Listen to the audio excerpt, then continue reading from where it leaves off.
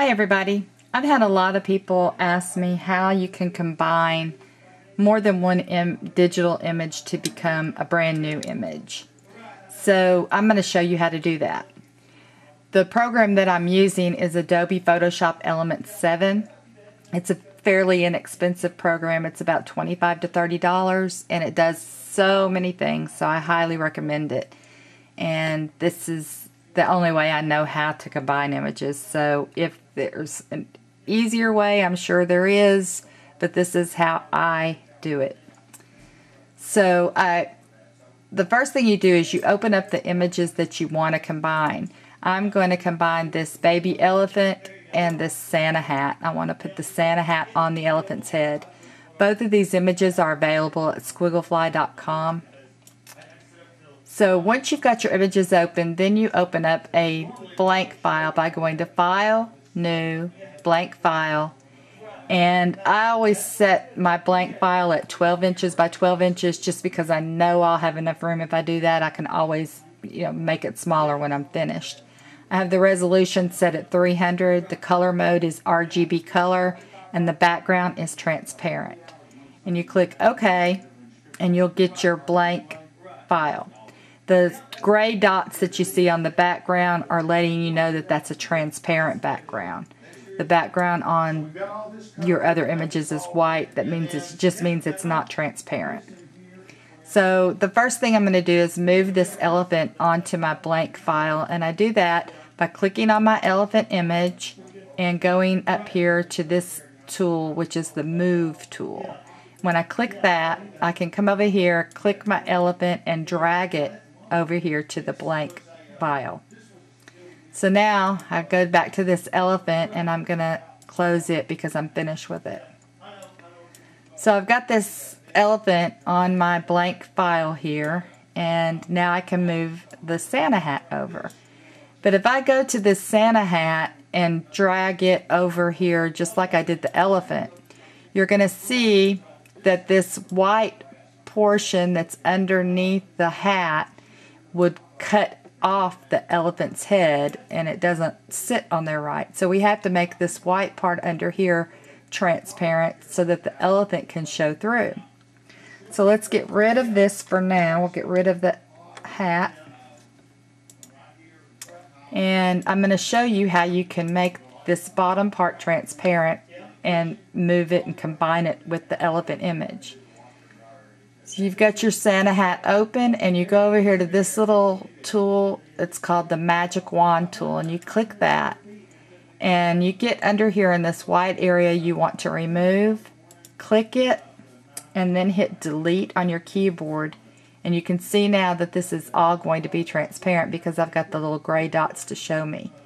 I can go over here and click this and it's transparent. I could do every bit of it, but I don't need to because just the bottom part is the only part that's going to be going over my elephant. So now that I've got that finished, I can go back over here to my Move tool and drag the hat over. Let's close out my hat. And now I've got these images here, but the hat looks a little bit too big for this elephant, so I'm going to resize it just like you resize any digital image. You'll see that there's, let me get in a little closer, and you'll see there's a frame around here. And you just click on this corner and drag the hat down to where it's smaller. And you can still move it to where it looks the way you want it to look. Now that seems to fit the head alright, but I want it tilted because the head of the elephant is tilted a little bit, so I want to tilt the hat. Now to do that, you'll see, let me get rid of this. You'll see when I take my cursor over here to the corner of that frame, I want you to see this. When you see that, that cursor changes into a little curved arrow. When you get the little curved arrow, that will let you tilt your hat either way by holding it and dragging it. So I like that tilt a little bit. And now I can move it exactly to sit on the head the way I want. So let's back out a little bit.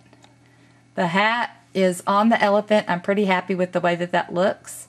So now all I have to do is combine the two by going up here to Layer and Merge Visible.